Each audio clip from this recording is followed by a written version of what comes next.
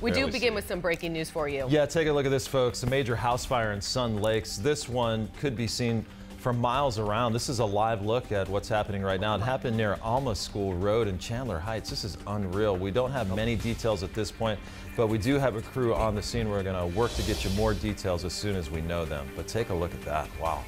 Unbelievable. And just to think how long it's been burning. Yeah. They've been out there for a good hour or so.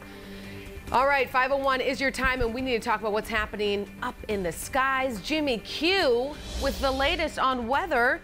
We're going to be busy the next couple of days. Yeah, really, maybe the next 6 days or so. And not just with the rain, but maybe cold temperatures, 30s in the valley for low temperatures coming up by the end of the weekend. Right now, though, temperatures outside, seasonably cold, 50s and 40s to start things off.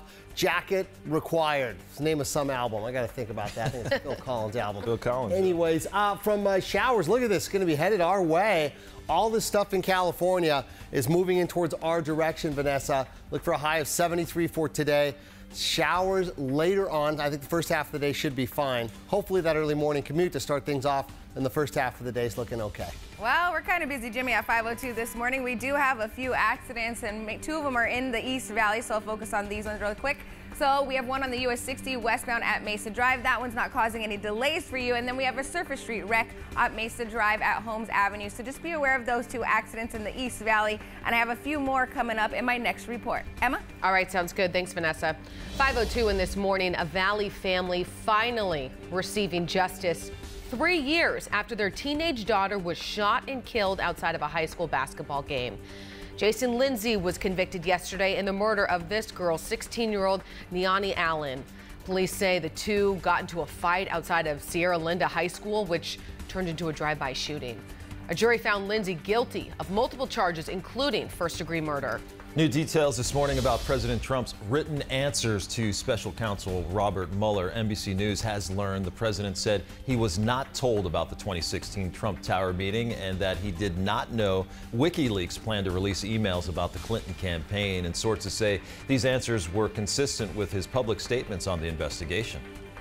And we are learning more about 3 service members who were killed during an attack in Afghanistan. The 3 were in the area where an IED went off yesterday, destroying a military vehicle.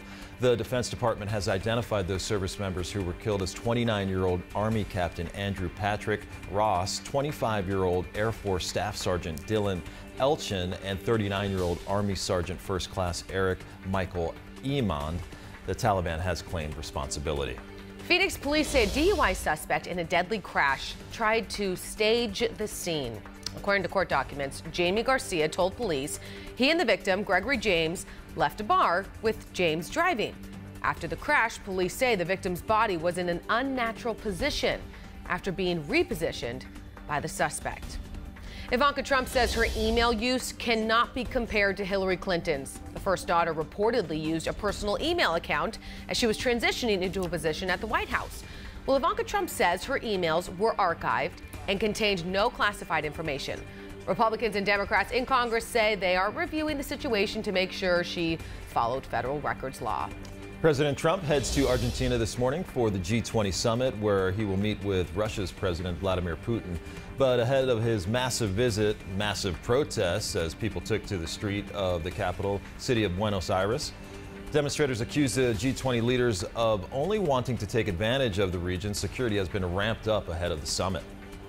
2 of the nation's most famous Christmas trees are now shining bright for the holiday season. Take a look. The Rockefeller Center Christmas tree was lit in New York City last night with the help of New York's Mayor Bill de Blasio.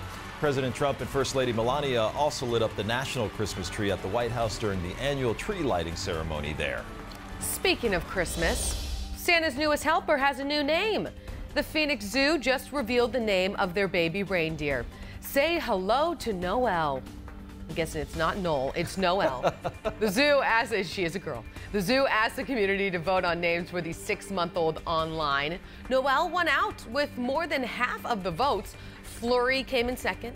You can see Noelle and all the other reindeer during zoo lights. Those are such cool animals. Yeah, they are. And they know so many secrets about Santa. Yeah. Hey, take a walk on the wild side with Today in AZ and the Phoenix Zoo. You can win a family membership to the zoo just by watching for our Animal of the Week every Friday starting at 6 a.m. All you have to do is find out each week's critter, then head to our Facebook page or the 12 News app to enter. Fun kicks off tomorrow morning right here on Today in AZ. I hear they are bringing a very poisonous snake, and Jimmy Q's doing the segment, so it will be great. Perfect. Trying to get rid of him, huh? Yeah. All right. It's their idea.